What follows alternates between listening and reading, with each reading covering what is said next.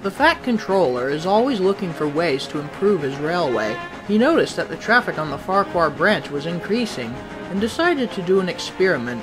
When Daisy found out what he had done, she was astounded at what she saw. The Fat Controller was standing right next to a diesel rail car just like her.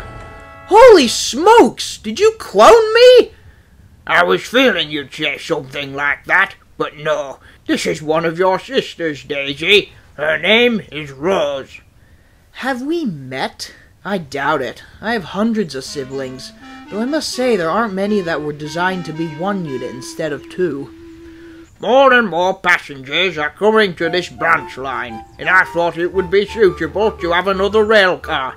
I brought her on trial to see how it would work. After the Fat Controller had left, the other engines came to meet her as well. Unfortunately, Rose did not seem too pleased. Pleased to meet you, Rose. Charming. I don't mean to be rude, but I am a bit surprised by how many steam engines are still working here. Don't worry, you'll get used to it. They may be old, but they're still quite useful. We'll see. All I can tell you is that whilst I may not be quite up to date anymore, I am still highly sprung. I'll get this, branch line in order. A huge wave of "oh no, not again" swept through the other engines. Daisy felt very embarrassed. Also, by God, it's very smelly in here. It's bad for my swerves. And whatever is that rubbish? Oh, come on! That's not even original! We've heard that before! The next day, Rose was to tag along with Daisy on a passenger trip all the way up to Ulfstead Castle. Daisy was surprised to see that Rose was already at the station when she arrived. My goodness, you're so early! The train doesn't leave until 10. What else was I gonna do all morning? Doze like a pig? Now come on and get buckled up. Rose was attached to Daisy facing the opposite way. Daisy thought it a good time to teach some sense into Rose. I understand that this railway may not be as, well, technologically advanced as you're used to, and I felt the exact same way when I first arrived. But over time, I started to quite like these engines, and we're all now very good friends. Well, good for you. I just don't see any way I can work with them. The guard blew his whistle, and the two diesel rail cars set off.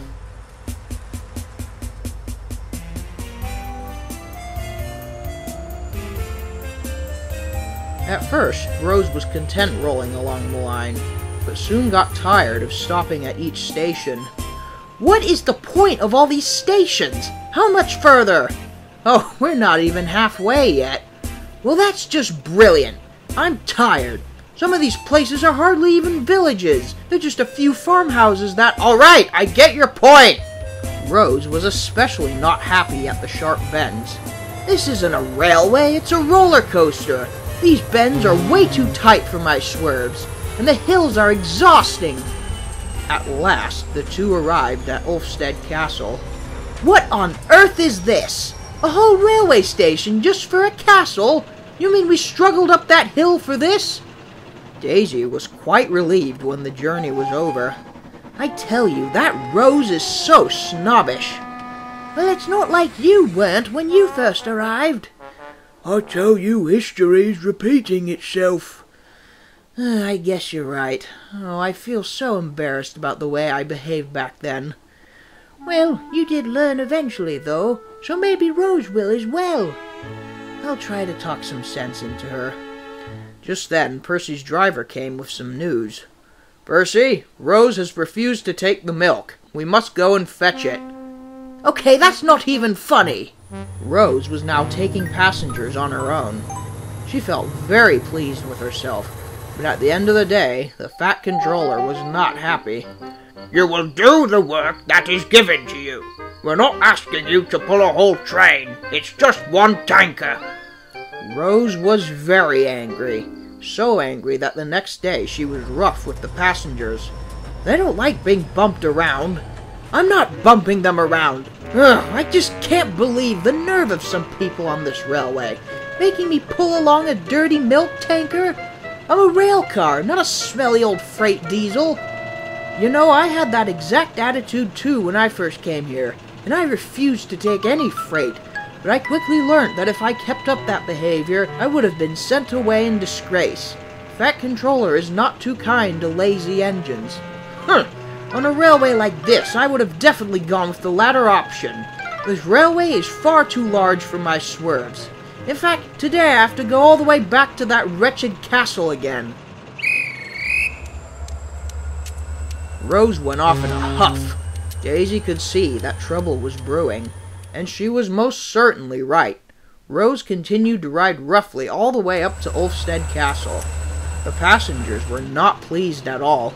What a rotten ride! Where's Daisy? We don't want this old rattling drag racer.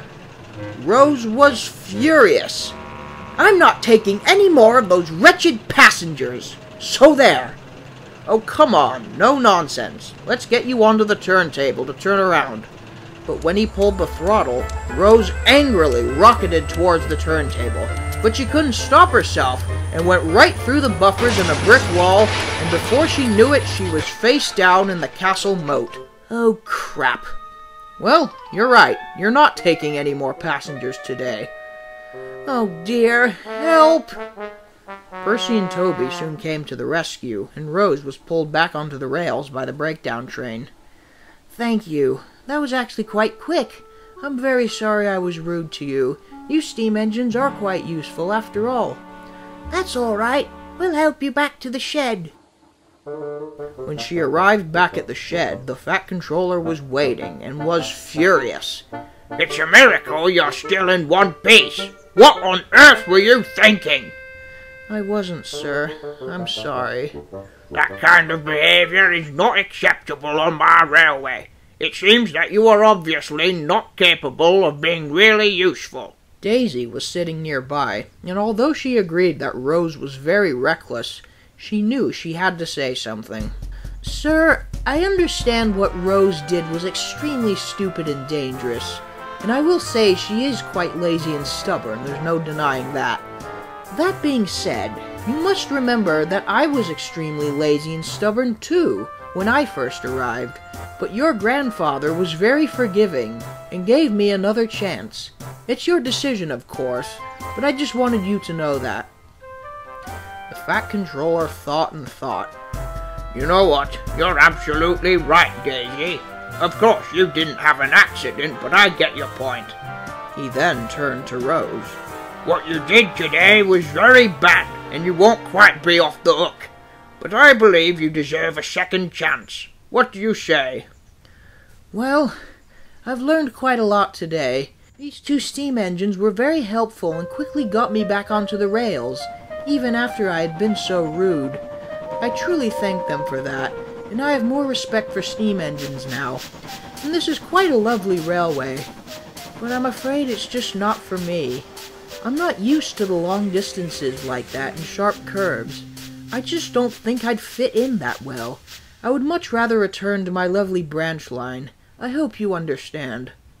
Of course we do. Perhaps you could visit sometime. That would be lovely. And thank you for sticking up for me, Daisy. You are a really good sister indeed.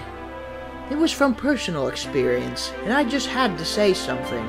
You're very welcome. We all deserve second chances.